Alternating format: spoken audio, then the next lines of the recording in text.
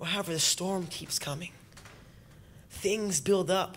Things start pouring into life that we're not ready for. And we don't know where to turn. And our faith gets blinded by the distractions of what the world is doing. I like to call these moments of life the unseen. The unseen moments of life. Look at the rest of what verse 1 says. It is the evidence of things we cannot see. Our faith is the evidence of things we cannot see. These unseen moments in life come so quickly. However, there's more to it. Because sometimes the unseen can be the most difficult to comprehend.